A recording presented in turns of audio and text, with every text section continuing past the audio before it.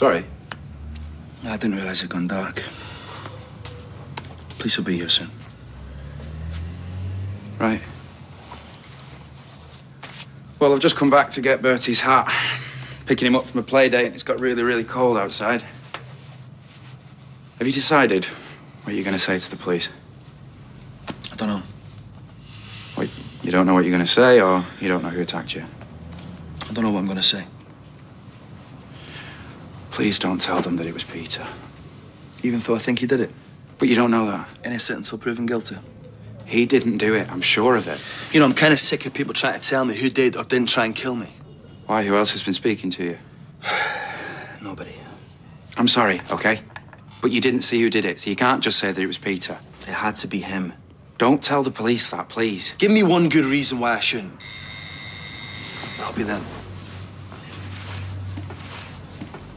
He's ill. He's ill? He's in hospital. He's got internal bleeding because of his drinking. They think that he might have liver failure. He made me promise not to tell anyone, but if you're going to go and tell them that you think that it was him, well, that'll push him to drink, and he could die. I mean, he would die. So what if he's guilty? He just gets away with it. Yeah, you're right, Adam. If he's guilty, he should go to prison, where he can die alone in a cell. You do that, Adam. You do that.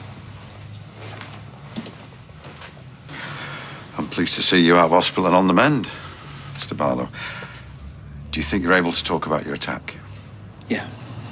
Okay, so in your own time, just talk me through the events of that night and specifically the last thing you can remember. Let's cut to the chase, shall we? And talk about who tried to kill me. You think you know who attacked you? Yeah. I think it was, Gary Vendas.